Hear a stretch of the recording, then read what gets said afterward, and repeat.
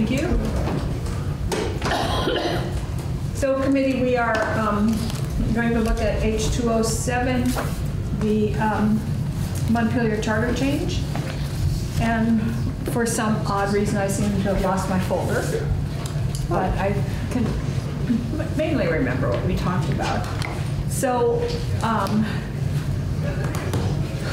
where are we here in terms of what we're thinking right now? And maybe, Tucker, would you join us for a moment here? And, sure. And this might also want to involve Will, possibly this question. So we, one of the questions that came up by some of our colleagues was, well, two questions. One was, whenever a local vote is made, it impacts the rest of the state because of budgetary. For example, if you're creating a TIF, it's going to affect the rest of the state. So some response to that, and primarily for you, I guess, is the issue of if we let non-citizens vote, why would we also not let non-residents vote? And in our area, we have a couple towns who have like 60% of the population is non-resident. They're second homeowners who spend a lot of time in Vermont and are affected by the tax rate and by the decisions of the voters of the town, but they're not allowed to vote. So would you like to, what would be the issues around non-resident voting? And then we'll ask Will also that. Are there, from your perspective? Sure. Good afternoon, Tucker Anderson, Office of Legislative Counsel. Both of those sound like policy issues that would need to be debated and considered by you as legislators. I don't necessarily see any legal advice being particularly helpful for that discussion. Okay. The last time we were here, I helped frame the first issue that you brought up about local elections impacting the finances and duties of the state, potentially with respect to TIF districts. That's right, yeah. So to briefly outline that again, that is going to be the case for every municipality, whether or not that municipality allows non-citizens to vote. Local elections at some point may have an impact on statewide policies and issues. That's just a matter of fact. It is a policy consideration for all of you as to whether you want to allow this particular municipality to have non-citizens voting in some of those local ballot issues that have echoing ramifications that are greater than the municipality. There's no particular legal constitutional issue there for me to discuss. Okay, thank you. I'm not as concerned about the non-residents because they're not residents. This is trying to focus on residents who live here full time who would like to have a voice in the community they live in. So I'm not as concerned about the non-residents. But and Tacoma Park, which is our one municipality we can look at with experience. Actually, I want to interrupt just for a second because I was reading this testimony from Roberta Garland, a local citizen, who says that, she said that San Francisco and Chicago allow non-citizens to vote in school council elections. 11 municipalities in Maryland allow non-citizens voting in local affairs. Tacoma Park has allowed this since 1992. Right. And Chevy Chase started allowing this in 2018. I'm just saying, I didn't realize that 11 towns in Maryland are doing it. Oh, it's not just Tacoma. But I thought, no, that's good. So then, because my question is, how have they dealt with any local issue that might have state finance impact? To me, that's a red herring. Mm-hmm. I sort of view it as a red herring, but I'm just curious, have there been any issues that have arisen in those 11 towns in Maryland that have adopted this in terms of placing undue burden on the state finances. I have not researched that issue. I didn't hear any testimony about that particular issue. When Tacoma Park testified, that is a question that's best answered by them. Okay. So if you remember last time we talked about this, I said that Montpelier had a population of 16,700 and there were so many registered voters and stuff. And on the top of my notes for that, it said Taco, and I couldn't figure, it was Tacoma Park. I finally figured out that those numbers related to Tacoma Park, even Right. though I only had written down Taco. Right. And I thought you were thinking about Paco, who had been involved with that district. Okay.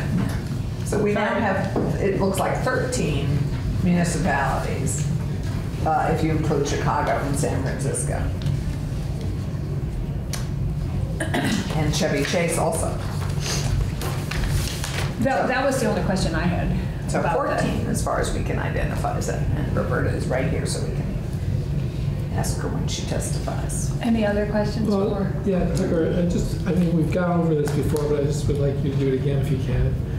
Going back to the constitutional history that maybe it was Betsy who shared it with us about how towns are creatures of the state and they have the ability to do certain things. You don't know if you're getting at. Could you talk about that a little bit? Sure, and yes, that was Betsy Ann Rask who made the very thorough and articulate presentation. Yeah, I'm just asking for you to do a little summary. She did. The briefest possible summary is that unless the Constitution prohibits you, the legislature, from granting this power to the municipalities, then you may give it to them. Okay. And there is no particular restriction on qualifications for local elections. Therefore, you have the ability to delegate this to the city of Montpelier through this special law. That is the briefest, squarest summary that I can give you without going through the 18-page document. No, that was good. I just needed to be reminded. Any more questions for Tucker? Okay. Thank you. Will, would you like to just join us and talk a little bit about the issue of non-citizen versus non-resident? And I know it, like Tucker said, it's a policy decision, but it is a question that we have been asked. Sure. Will Senning, Director of Elections, for the record. And Madam Chair, I wasn't prepared for any direct testimony. You know, this is a pretty informal discussion, Sure. so. Do you have a specific question in that regard? Well, just when you establish residency, how do you establish residency as opposed to not being a resident? In Vermont? Yeah, For purposes of the election law. yeah. Both those things are important because there's multiple residency definitions, Right. as you know. But this is for elections. Yep. For voter registration purposes, I often say it's a fairly subjective analysis, and which hinges primarily on whether you consider the place to be your principal dwelling place. And you have an intent to return there if temporarily absent, coupled with an act or acts consistent with that intent. That's basically the definition. It starts with the basic premise that you consider it your principal dwelling place. But that's not the tax definition. No, it's not. Nor the school tuition assessment. So that's the principle that for you. Consider it your dwelling place. Primary dwelling place. And how do you define primary dwelling place? Good question. Honestly.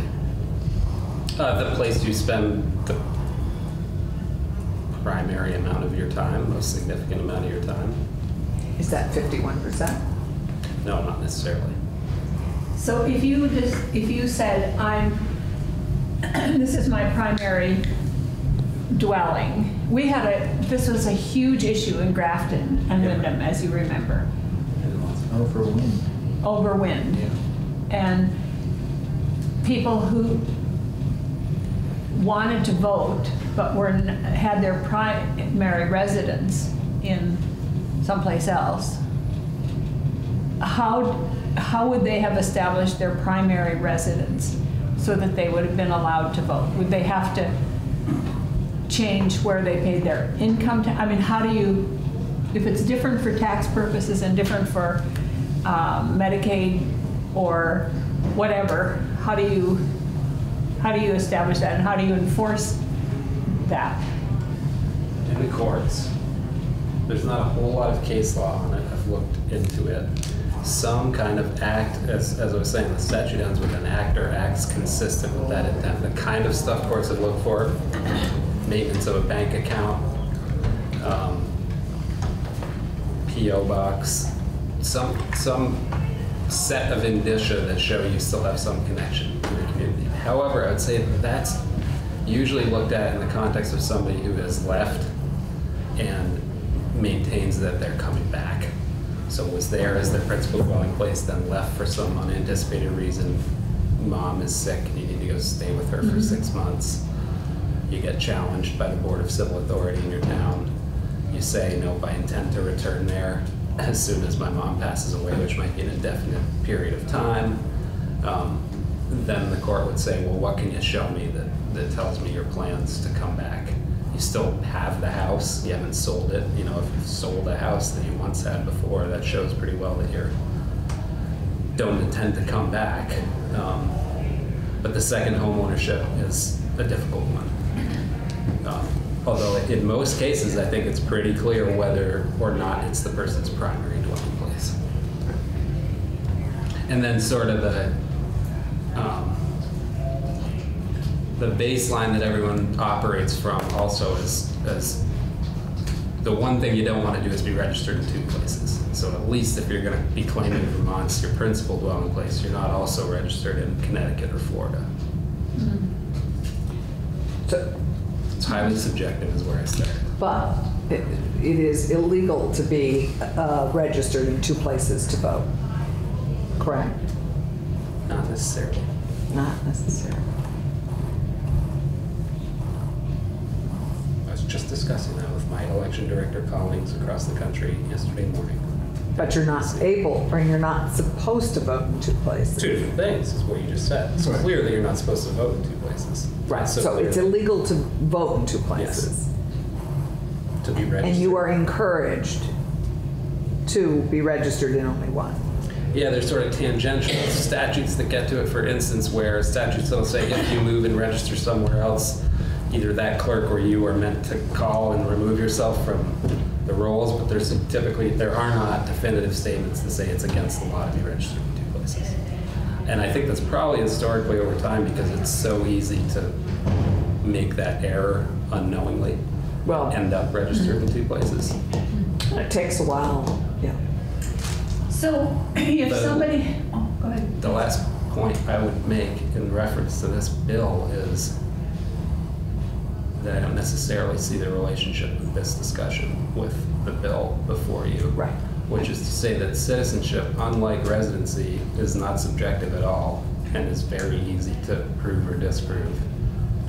And so I don't think that this bill raises the same kind of questions that one would raise if it proposed to have non-residents. It does, it raises the question with our colleagues. That's where the question comes from. So if you were, since you're not supposed to vote in 2 places, if you had dual citizenship, no, you can't have dual citizenship in the United States, can you? Yes. Oh, sure you With can. someplace else.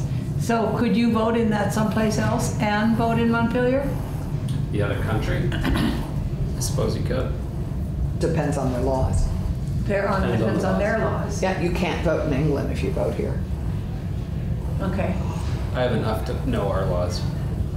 Is that when last You time I don't know looked? the election laws of the world? I'm working on it. But you can You'll be a vote. test next week. Okay. But as we heard from Roberta, when she lived in Norway, she could vote in those local elections, not in the federal elections, but she could vote in the local elections, and she could vote here. And send a presidential ballot back here. Okay. Any ballot. And can't you vote, I mean, when we had a child at school abroad, they voted in every election. Absentee ballots are good for every election. From our perspective, I don't know about Norway. Yeah. But yes. No, but from our, Yeah.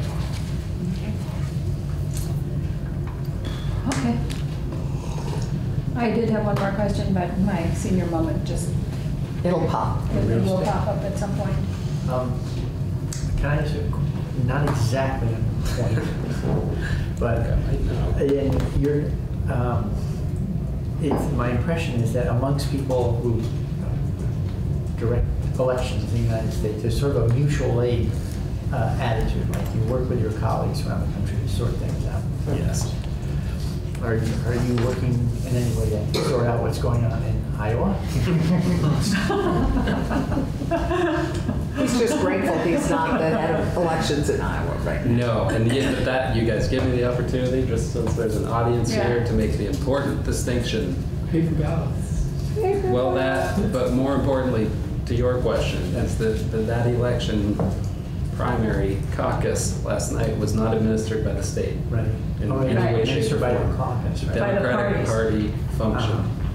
And so my election director colleague in Iowa had nothing to do with that process last night.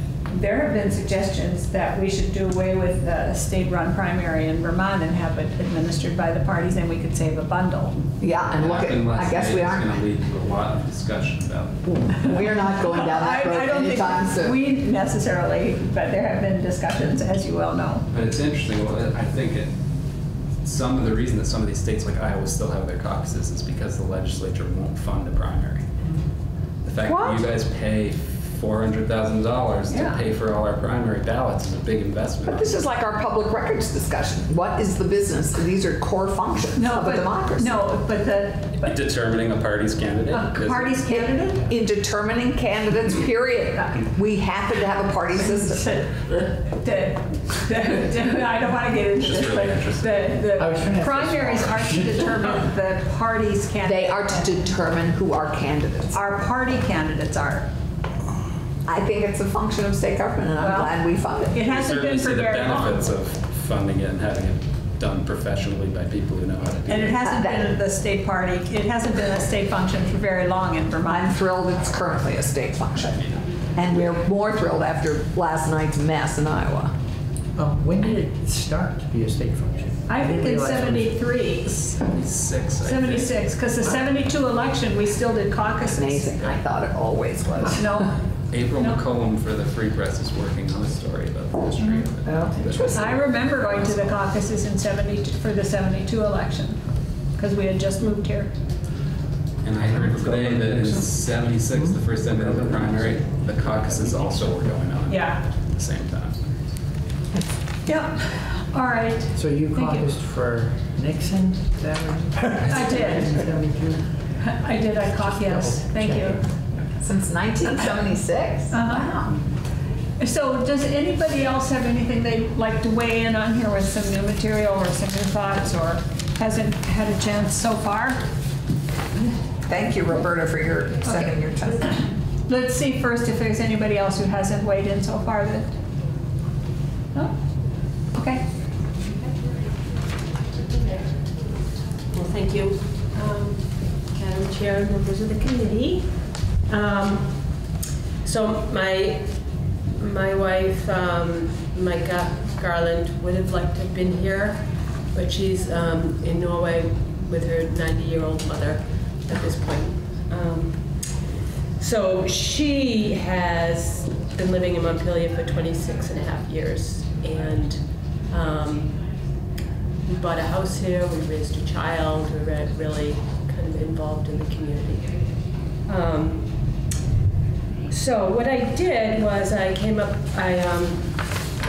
with some questions that I thought might be questions that get addressed, and questions that I and others who circulated petitions in Montpelier faced. Would it make sense for me to read through these or not? What does everybody think? If you can just summarize, I mean, we kind of already read number 7 about the, Well, maybe I can read, well, the first one This is a question that we got a lot. Voting is a privilege that should be reserved for citizens. You know, people felt there were quite a few people in the street who felt strongly about that, and we had discussions with these folks. And Did they all vote? Did they all vote in the? I mean, they talk about it as a privilege, but our numbers of people actually voting are so low. I didn't ask them that. Yeah. Voting? Yeah. It's a privilege. Good point. Exercise. So I will say that in about 5 minutes, we're going to do something else. Okay. Sorry. All right. So I'll just read that. Some people believe that citizenship and voting are tied together, and for federal elections they are. However, federal law does not prohibit non-citizens from voting in state or local elections if states and or municipalities allow voting. Also, the Vermont Constitution and Vermont case law does not prohibit non-citizens from voting in local elections. This bill solely addresses voting in Montpelier affairs. The right to vote in federal and state elections will still be limited to U.S. citizens. So just to point out here that in Burlington, they just withdrew theirs. Yes. And the 2 people that voted against it, one of them was a new American citizen. Right. And some new Americans felt like, well, we worked very hard, and this is the right that we gained. The majority of people who I spoke to in Montpelier who are from other countries, citizens of other countries, they were really for this bill. They didn't say that. I just found that interesting. Yeah. So another question is, let me say, would this put non-citizens at risk of committing a crime? Number 9. And there's nothing in federal law which prohibits non-citizens from voting in local elections. As part of the naturalization process, applicants are asked if they have voted in federal, state, or local elections, and are asked to provide supplementary materials if they have done so. In this case, the supplementary material would be information from the city of Montpelier. And the city clerk of Tacoma Park, she addressed this too. She said she gives them information that they can attach to their application. Another question that we came up with, why can't people wait until they become citizens? That's number 2. Yes. The answer to this is as complicated as the number of people who would be impacted by the passing of this bill. And I gave some examples. Some people come from countries where dual citizenship is not allowed. They might have family and or strong connection to their original country of citizenship and do not want to give up their original citizenship. Some people would like to become a U.S. citizen, are in the lengthy process of establishing enough time to do so. One has to be a permanent resident for 5 years, or if married to a U.S. citizen, 3 years. I don't know if you have the newest version. I wrote that it can take up to 10 years or more to even become a permanent resident. So it can take a really long time to even get to that step where you can consider citizenship. And it costs $725, and the Trump administration has proposed an increase to $1,170, and this does not include any potential lawyers' fees. So those can definitely be Which are serious.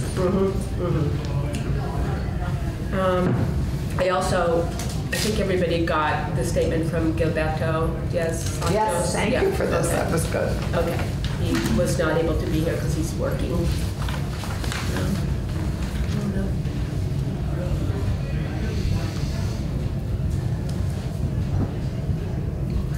One of the most powerful things about this conversation for me is the fact that it passed in Montpelier by 3,300 votes for and 900 against. That's like 4 to 1. Yeah. And that's a pretty strong vote. Yeah, it was a strong vote. People.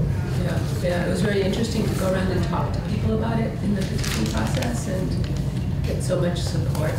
Because I think one of the things that, in terms of the time I've spent on this committee, we do a lot of charter changes, as you know, as you can imagine, and I always feel like whether I totally agree with what local folks are trying to do or not, if local citizens pass a charter change, I start from this premise of who am I to tell them they can't do something that they democratically elected to do.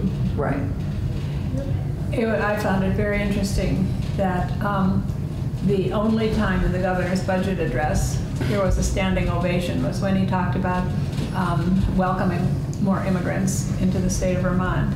And so if we're going to welcome more immigrants into the state of Vermont, this might be a good way of showing a welcome instead of just saying welcome.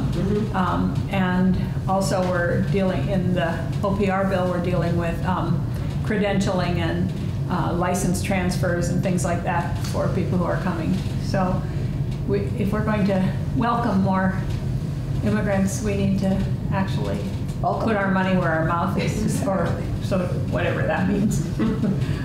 But anyway. Right, to show value of welcoming and proximity. Right. Instead of just having a welcome banner. Well, I think that I've talked to a number of people. I don't think we're ready to vote on this today. I was hoping we were, but I think they're, so I'm going to try and put it on a, possibly for, and I do apologize to the people of Montpelier because I know you wanted this to go through so that you could set it up for town meeting this year.